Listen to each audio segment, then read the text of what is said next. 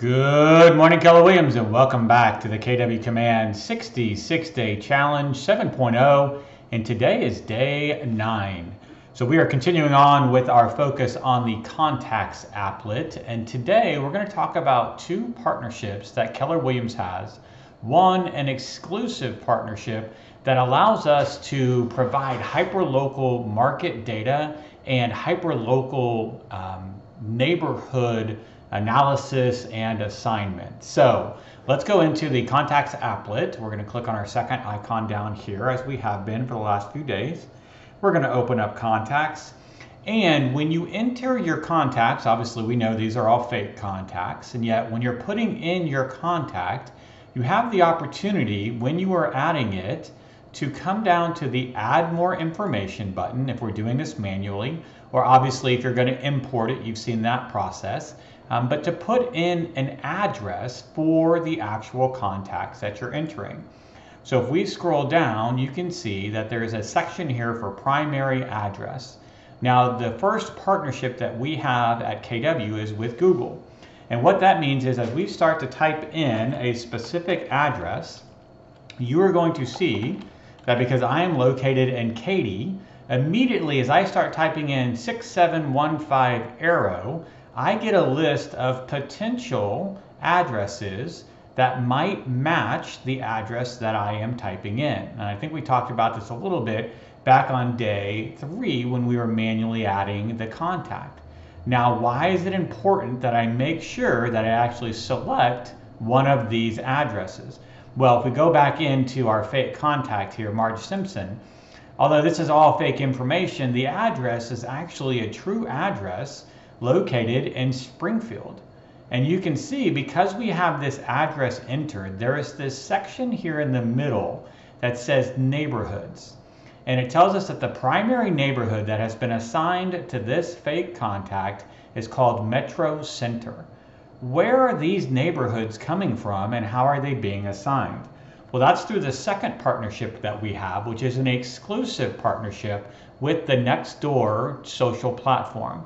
So if you are familiar with NextDoor.com, you can go on, you can actually put in your information for the address that you live at. It'll assign you to a neighborhood, and then it's a social platform there.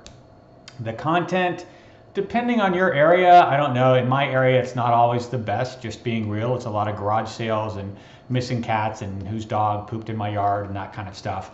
However, think about the data that we have access to as KW agents. NextDoor neighborhoods are created by the consumers that live there. There's an entire process that you have to go through with NextDoor to create a neighborhood. And basically, once you submit a certain neighborhood with specific boundaries and name, NextDoor reaches out to the neighbors that live in that neighborhood, typically through postcards, where they then scan a specific QR code or go to a specific link. They approve that neighborhood, and once enough people in the neighborhood have approved the boundaries and the name, then that neighborhood gets created. If you're curious about NextDoor and you want to know more about the availability of NextDoor neighborhoods where you live, you can go to nextdoor.com/find-neighborhood/. This is going to give you a list of all the states where NextDoor has neighborhoods listed. And then if you click on any one given state, you can come in and search by all the cities that NextDoor has neighborhoods in. And if we come down to the hometown, Katy, Texas here, this would be a list of all the NextDoor neighborhoods that exists inside of my hometown of Katy, Texas. So you can see here at the top, there are 242 neighborhoods. And if we scroll down, you're going to see the lists of all of those neighborhoods. So if we did the same thing, if we went back, right, Marge lives in Springfield. So if we go back and we say, all right, let's go and see what other neighborhoods are in and around on this site, NextDoor site, we could go to Massachusetts. We're going to choose Springfield. There's a lot of neighborhoods here. All right, so Springfield, there we go. And Marge was assigned, based on her address, to the Metro Center neighborhood. But we can see that there are 61 neighborhoods in Springfield, Mass. And if we wanted to, we could come down and see what the other neighborhoods are. So if you're curious whether NextDoor is going to work in your market, this is the best way to find out where those neighborhoods are and what the names of them are.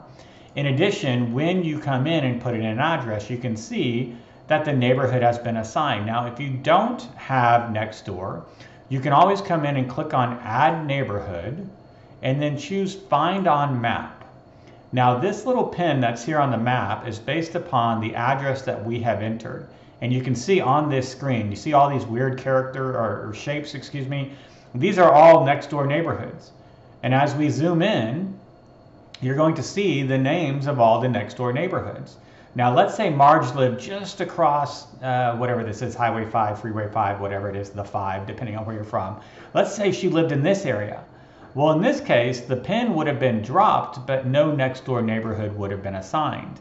Now, you do still have the ability, if you wanted to assign her to a neighboring neighborhood that might make sense. This neighborhood assignment is going to be very important when we transition to smart plans, which will be in a week or two.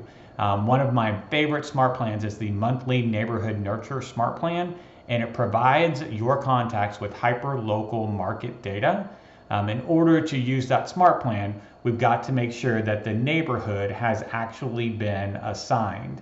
So this is how you can see what neighborhoods are available. And again, if you wanted to, if you were already living in Metro Center, but let's say Marge wants to know more about South End, and maybe Homer every now and then to ask about Maple High Six Corners, and maybe Bart has some friends that live in McKnight and he wants to know what's happening over there. Marge is a little concerned about McKnight. Maybe is Bart hanging out with the right people, whatever. You could also assign these 3 neighborhoods to Marge as well. So Marge has now actually been assigned to Metro Center as her primary, but to Maple High 6, South End, and McKnight. Leading up to the Smart Plan video series, I would highly recommend that all of your contacts, right? Our goal anytime we have a contact is to have a name, a phone number, an email, and an address. Ideally, that address is already inside of a NextDoor neighborhood and gets auto-assigned. If not, I would go through your contacts and see which ones have and have not been assigned to neighborhoods. Now, I'm sure you're probably thinking that's going to be a really hard process to go contact by contact by contact. Well, what if there was a filter that could easily show you which contacts have a neighborhood and which one don't? Here we go. We talked about filters a few days ago. We can click on Has Neighborhoods, No, and click on Apply. And then we're going to see the 3 contacts in our database that don't actually have neighborhoods assigned.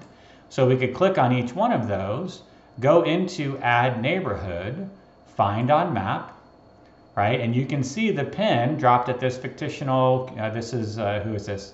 I think this is Garfield's dad. But you can zoom in, right? And we can see, okay, well look at that. The pin got dropped right in the middle of multiple NextDoor neighborhoods. But for some reason, they haven't created a NextDoor neighborhood right here. So I could choose to add any one or all of these NextDoor neighborhoods to this contact record for John Arbuckle. We could do the same thing as we came through. So here's old Sabrina Spellman.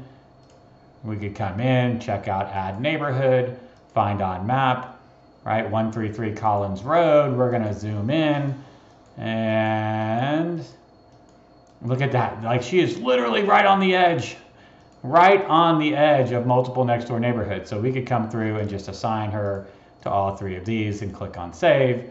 And we could do the same thing for our last, oh, SpongeBob. SpongeBob's got to have a neighborhood, come on. So we'll click on Add Neighborhood, Find on Map, 124 Conch Street, Bikini Bottom, Florida. And sure enough, no NextDoor neighborhood where he lives.